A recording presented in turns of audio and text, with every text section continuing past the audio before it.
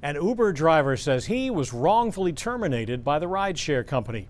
As News Center Maine's Hannah Deneen shows us, the driver says it all stems from riders refusing to wear masks.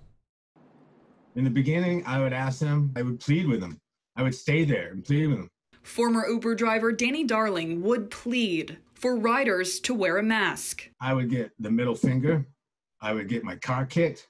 I would get my car punched. Worried for his safety, Darling began to cancel rides when riders would approach without a mask, citing the violation. That's one of the features that Uber started doing on June 1st, that you could cancel them for not wearing a mask. Also starting June 1st, before accepting a ride through the Uber app, riders must agree to wear a mask. Darling didn't mind losing some business. I'm not financially that desperate. I don't want to die or get sick going to work. The problem, those riders he refused to pick up filed complaints. I was on the assumption that Uber would protect you right now. I was wrong.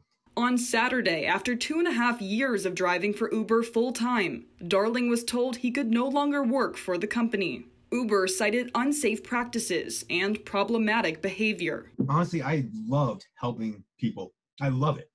I love bringing people to the places they need to go in our community. Another Portland area Uber driver who wished to remain anonymous says he won't refuse unmasked riders. I've taken it myself to, still give the ride because this is my life, this is my job. I can't afford to get fired over, false information. Showing rideshare drivers face a dilemma, protect their health and that of everyone they drive. I'm not wearing my Batman mask to protect me. Or risk bad ratings, or worse, losing a job they love.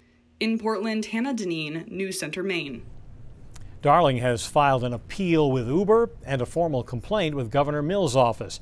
At last check, Uber says his case is being looked at by a specialized team.